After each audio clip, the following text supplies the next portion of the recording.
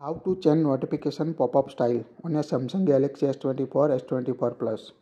Open the app drawer on your device. Tap the settings app. Now scroll. Tap on the notifications. Here you can see notification pop-up style. Tap on it. By default set brief. In brief you can see app to show as a brief.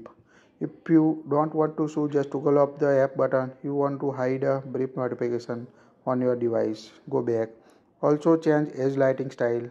Here you can change edge lighting effect like basic, wave, bubble, how it looks. Select the effect you want to set. Tap on a color to choose a color. You can set auto color or choose a specific color. Tap on advanced to set a transparency, width, duration.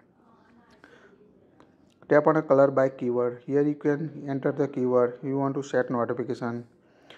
If you want to choose detail, tap on details. Now all notification pop-up will be appear as detail on your status bar. So choose the notification pop-up style as a brief or detail you want to set on your Samsung Galaxy S24 S24 Plus. That's it. We like it, share it.